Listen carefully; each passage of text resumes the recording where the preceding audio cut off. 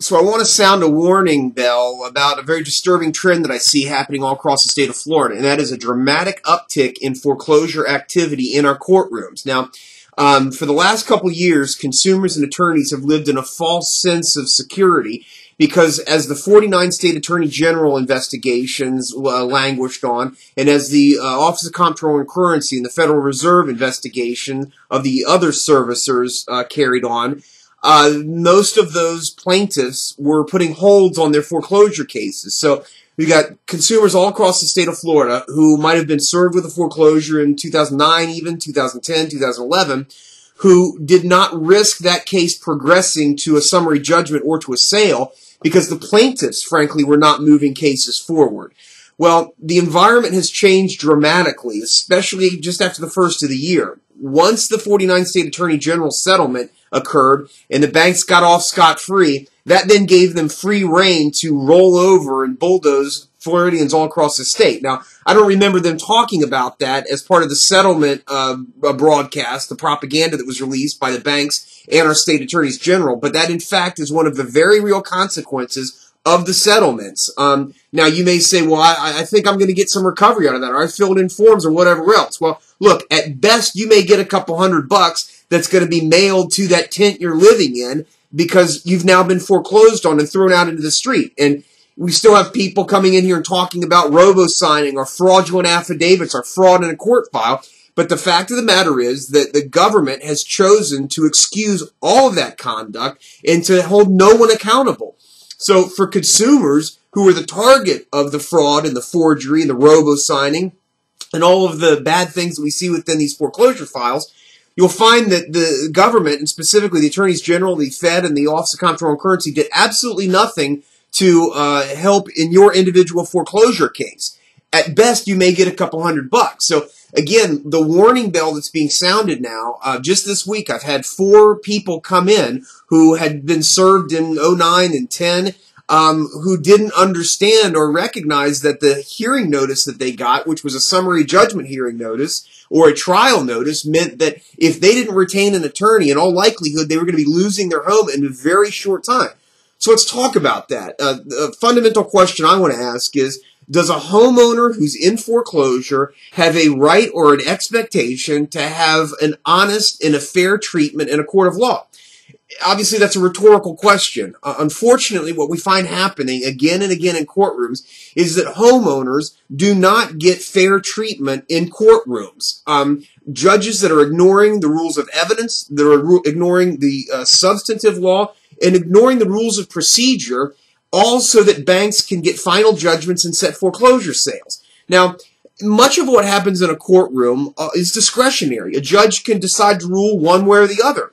And what you see happening far too often are conduct occurring and rulings that are being made which would be unthinkable in any other courtroom.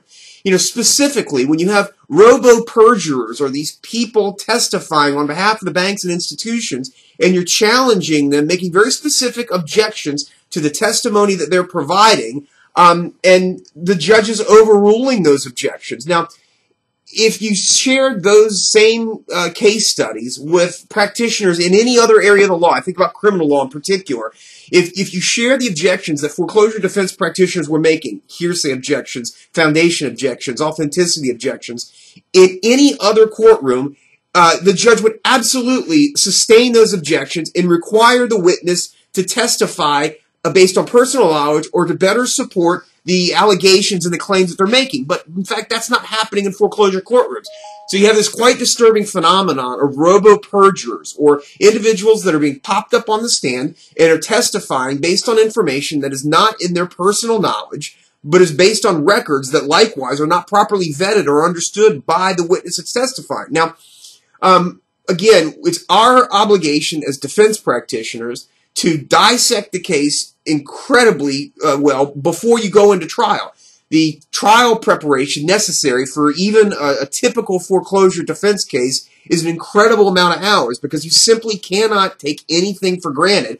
And so it is necessary to go in and deconstruct every single element. Now, for years I've been a big proponent of pro se litigants, but the fact of the matter is that going into these trials, even for very, very experienced practitioners, it's oftentimes walking into an ambush. And, I just saw a trial recently where a very good practitioner from here locally walked in, and I think he made about 100 objections, and every single one of them were overruled. That's just absurd, but it's an example of what's happening in courtrooms and shows you that even for experienced practitioners, it's a very hostile environment. And so the warning is definitely out there to homeowners.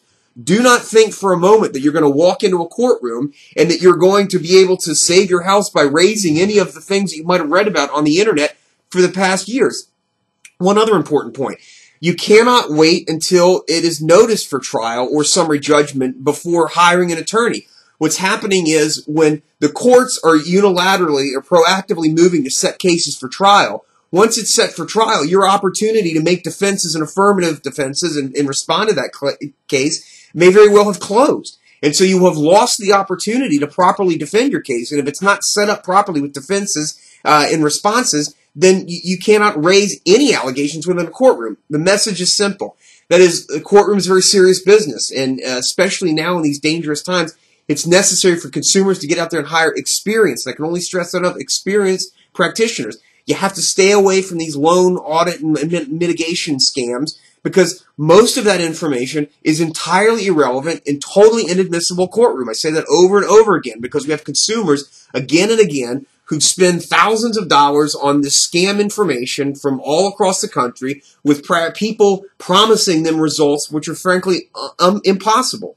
So the thing to keep in mind is that nothing that the federal government, the state government has done in these foreclosure settlements is going to protect you when your case is set for trial. The only thing that can protect you is an attorney that can go in there and competently represent your interests.